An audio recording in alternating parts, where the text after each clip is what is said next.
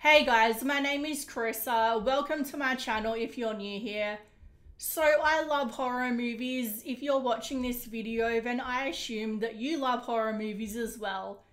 So basically, this is going to be a list talking about every single movie coming out in the cinema in 2023. Because let's face it, with all the streaming services available, Shudder, Amazon, Disney, Netflix, there's so many movies coming out across so many services that it would be really hard for me to cover them all. So this is just the movies coming out in the cinema. So I have to be honest, I don't really think that this was a strong year for horror. I mean, the only movie I really loved was Barbarian. The other movies like Smile, I felt that they really fell flat. But maybe you disagree. If you do, let me know down below. What was your favorite horror movie of this year? So anyway, without further ado, firstly, let's get on to honorable mentions. So these are movies that aren't actually horror movies, so they're not going on my list, but they're movies with horror elements in them. So firstly, 65 is a dinosaur movie starring Adam Driver. Basically, there is this prehistoric planet filled with dinosaurs, and then Adam Driver crashes his ship on this planet, and he has all these futuristic weapons, and he has to fight the dinosaurs. And if you've ever wanted to see a movie about Adam Driver versus dinosaurs, you are in luck, because that's what we're going to get. I think Adam Driver is a great actor, especially in that movie Marriage Story. It's an amazing movie if you haven't seen it. So yeah, he's definitely not just the Star Wars guy. And I really am excited to be getting a movie about dinosaurs that genuinely looks scary, because we haven't really had any of those except the obvious Jurassic Park franchise. And even then, I felt like with Jurassic World, the dinosaurs weren't portrayed as the villains as scary anymore. They were more sympathetic. And the franchise really started to lose its teeth. I know, bad joke. Anyway, so we have another creature feature, Cocaine Bear, which is basically another type of movie that I love. I love the creature feature movies. They are my guilty pleasure movies, especially movies about sharks. So this is about a huge bear that eats a lot of drugs and goes on a crazy killing rampage, and apparently it's actually based on a true story. A true story. Who knows with Hollywood these days? There may have been a bear sitting next to a pile of drugs, and that would have been how it's based on a true story. Who knows? Anyway, we also have an actual shark movie, the sequel to The Meg. So if you haven't seen The Meg, it stars Jason Statham, who is sort of like Ryan Reynolds in that every single role that he plays, he's basically playing himself. But he's an actor that I really like, so I have no problem with that. And I think it's hilarious how in The Meg he actually punches a shark. It's so ridiculous and cheesy, but I love it, because here in Australia, that actually happened with a professional surfer. I think his name was Mick Fanning. He actually punched a shark, and it was a huge thing here in Australia. Anyway, so like I said, I love shark movies. Like Deep Blue Sea is another guilty pleasure movie. And The Meg is basically the biggest shark that has ever been in a shark movie. It is ginormous. And yeah, the first movie sort of toned itself down. I think it was a PG rating, but this one is going to be more in the R territory, I think. I'm not too sure, but I think they are going to be going more horror with this one. And I think it's going to be following the books. So this is based on a series of books that I want to read soon. So anyway, I'm very excited for that movie. And the last honorable mention is the remake of The Haunted Mansion. So obviously The Haunted Mansion is a ride at Disney World, which I really want to go on sometime because it's like my life's dream to go to Disney World. So anyway, they made the movie A Haunted Mansion, and they've done that before. Obviously, Pirates of the Caribbean, and there's other lesser known movies that were also based on rides that were really good. So this one the original starred Eddie Murphy, who I absolutely adore as an actor, but even he wasn't enough to carry this movie, which is a pity because where it was filmed was beautiful. It had so much atmosphere in the Louisiana swamp, I think it was, and it could have been an amazing movie, but unfortunately it was just let down by a bad script.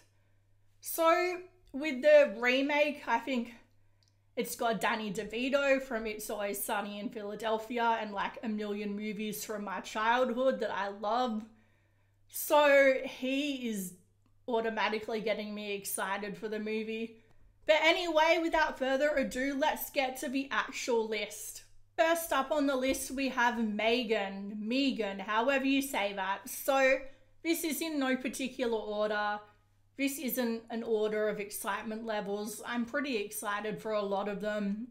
But I am exceptionally excited for Megan because I love movies about dolls. You know, Dead Silence, obviously Chucky, Annabelle. But anyway, doll movies are one of my guilty pleasure movies. So I am excited about this. So it's going more in the direction of artificial intelligence rather than actual supernatural horror. Just like in the Chucky franchise, it was originally in the 90s about, you know, supernatural stuff. And I feel like that was a lot more of a fear back then, but now the fear in society has moved to technology because we are afraid of the power that technology has over our lives, and we should be. I've just started watching Black Mirror, so I'm a little in the paranoid state of mind right now. But yeah, technology is scary, let's be honest. So we have a movie about the artificial intelligence going bad. It's been done so many times, but I think it's really interesting. So yeah, Megan, I'm excited for it. The trailer looks good, and that is coming out, I think, in around 2 weeks. So it is a January horror movie, and a lot of people know that January is usually full of stinkers, but this wasn't intended to be a January horror movie. It got moved, so there's that. So next on the list we have Salem's Lot, which is a Stephen King novella adaptation. So a lot of Stephen King adaptations are very hit and very miss. You either love them or you hate them. There's not really much of an in-between. I really enjoyed The Secret Window with Johnny Depp, the Pennywise movies, It movies, I should say, The Shining. There's been so many good Stephen King adaptations. There's one that isn't really talked about. I think it's called Red. I'll put a picture up. I forget the name, but it was really good. So anyway, some of them, like Firestarter, which I think came out earlier this year, are also really bad. But this one looks like it's going to be good. I can't really say that for sure. All I know is I really enjoyed the story, what I've read of it, so who knows if the movie will actually be good.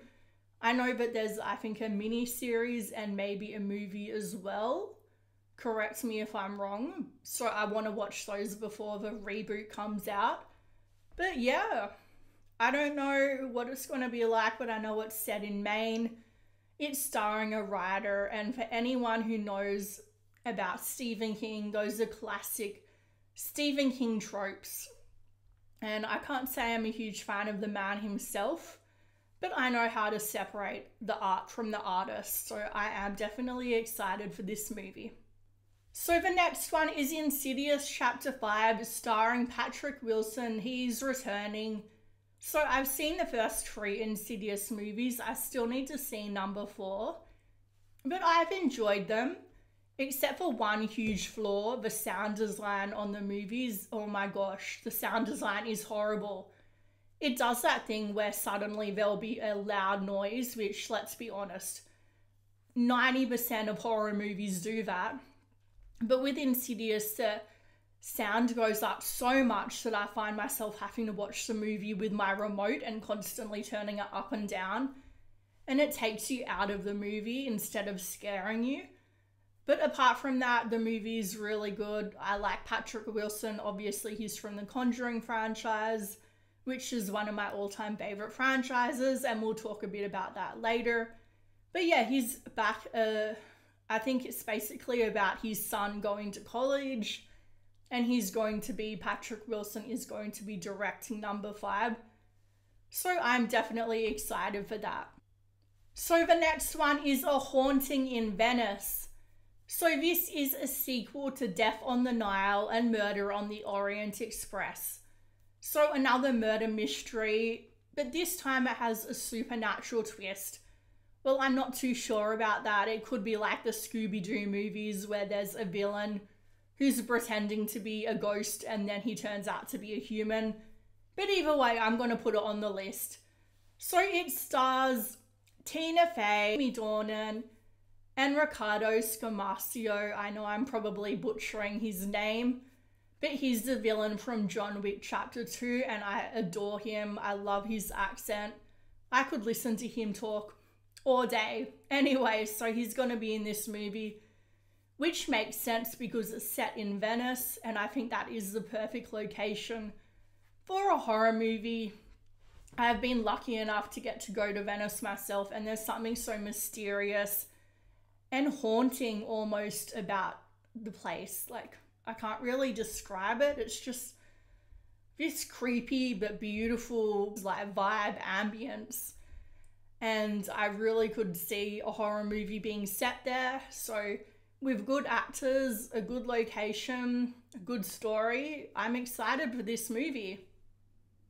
We also have A Knock at the Cabin by M. Night Shyamalan. I hope I'm saying that right. So I'm a huge fan of Shyamalan when he's good with Signs, for example, The Sixth Sense, but then we also have movies like The Happening and Old. Old came out this year, I think. That was sort of in the middle for me. I didn't love it. I didn't hate it. But his films are very divisive by nature, and there's obviously always a huge twist in the movie. So Knock at the Cabin, it's going to have Ronald Weasley as the villain. I don't know if I can take him seriously as the villain, but it looks interesting. I'm going to watch it. I'm going to reserve judgment and go in hopeful. We'll see what happens. So the next one is Scream 6. So I know this is a very unpopular opinion, but I was not a fan of Scream 5. I love the other 4 Scream movies. And it was disappointing learning that apparently Jill Roberts, one of my favourite ghost faces, was originally going to be back for Scream 5, but that didn't happen. Instead, we got all these new characters that I didn't enjoy. I felt like they killed off Dewey too quickly. Well, it wasn't so much quickly as it was the way they did it. It just felt a little disrespectful, and also hugely disrespectful as to their fan base when it's revealed that basically the 2 killers, spoiler alert if you haven't seen it, their whole motive for killing is that they were toxic fans who didn't like social commentary in their movies. And, you know, it's a huge middle finger to their audience. I felt that if you complain about anything these days, you're seen as this toxic, horrible person. It's like, I feel like it's just an easy way for them to silence people, these directors and actors, where if they make a movie that isn't great and you complain about it and you have a genuine complaint, they just put this invisible shield up of you're a toxic fan.